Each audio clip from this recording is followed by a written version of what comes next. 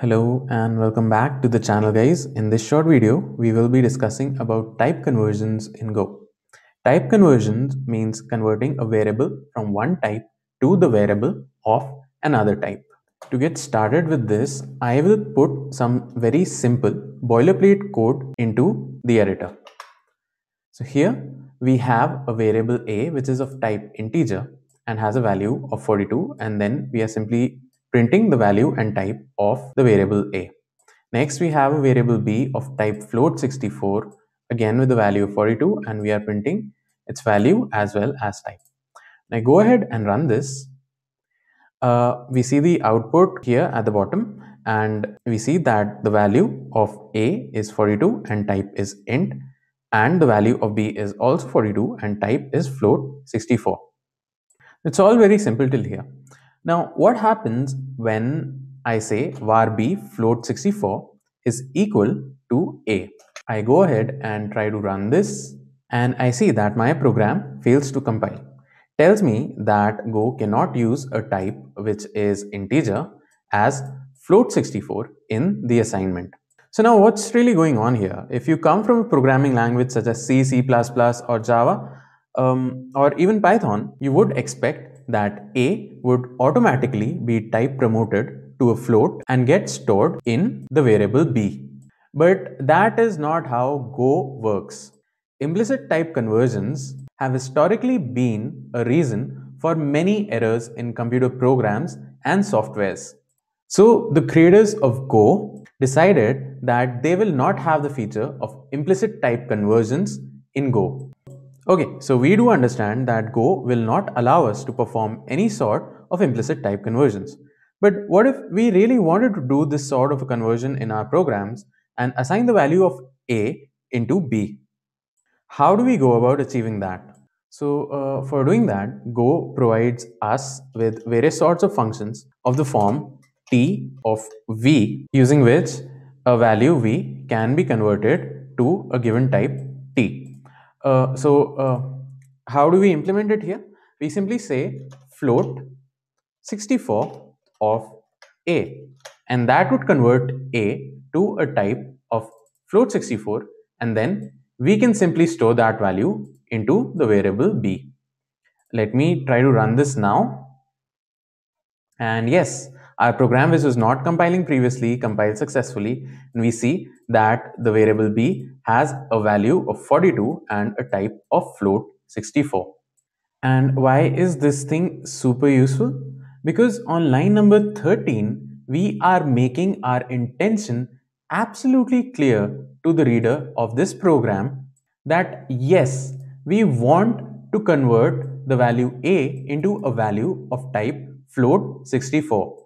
So this feature really enhances the readability as well as the maintainability of our code and prevents any sorts of bugs which might be occurring due to implicit type conversions. Alright, just to reiterate the same concept again, I will copy these lines and paste them here.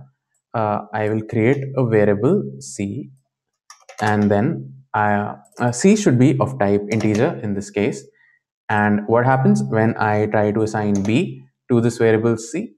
Let me run this and see. Okay, we see that we cannot use b, which is of type float 64, as type int in assignment. Again, the same error.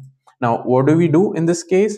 We simply convert b into an integer, and we run the program again, and we see that this time we succeed. Our program compiles, and again we see that c has a value of 42 and a type of integer. Okay, suppose the next thing I want to do is I want to convert c into a string 42 rather than an integer. So I'll simply make a copy of this code. Let me declare a new variable which is d, which is of type string, and then okay, firstly, what happens when I simply assign c to d? I run this code. It says again cannot use c as type string in the assignment, and you might be tempted to do this at this point of time. Okay, I run this code. Okay, and we see a value of star and type of string, and this is not what we expected. We expected the value to be 42 and not a star. So what exactly is going on here? Okay, so what happened here is actually this. This 42 value in C got treated as a Unicode value and got converted to its corresponding Unicode character, which in this case was a star. Suppose A was having a value of 65 and I run this, we see that the string D is actually holding the value capital A as opposed to the string value 42, which we wanted the string D to have. So now you might be wondering, how do we actually achieve what we set out to achieve? That is to have a string variable D which contains the string 42. So the answer lies in one of Go's packages, which is called the strconv packages. And this package implements conversions to and from string representation of basic data type. And the function which we'd want to use from this package here is the itoa function, which converts integers into strings. So let's go ahead and give it a shot.